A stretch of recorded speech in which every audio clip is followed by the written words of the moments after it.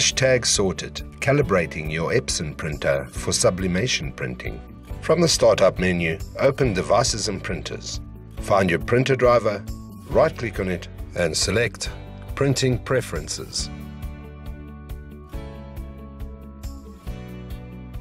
The default is standard quality.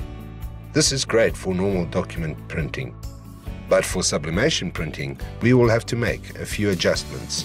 On the right-hand side of the menu, choose Paper Type and select Plain Paper. Then in the Quality drop-down menu just below it, choose High Quality.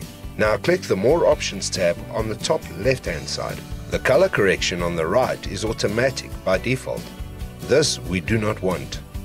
Highlight the Custom circle. Then click on Advanced, and in here click on No Color Adjustment. This will stop the printer editing the colors that are coming from the design in the software.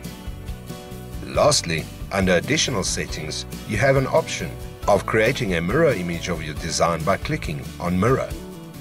This will cause the sublimation printer to print the image backwards on your blank, so that it will be the right way around on your final product.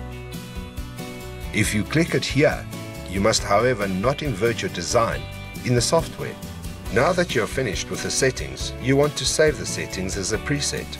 Click on the Add Remove Presets button, add the name of your preset,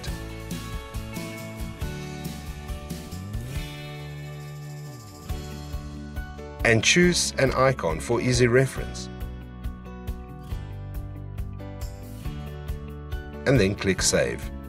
Now the name and the icon appear in the Presets tab. So click on Close, and we are back to the main menu. So the next time you use your printer for sublimation printing, you can just select this option, which has all the settings changed already. You can watch our other videos on printers for sublimation printing on sorted.co.za as well. Thank you for watching.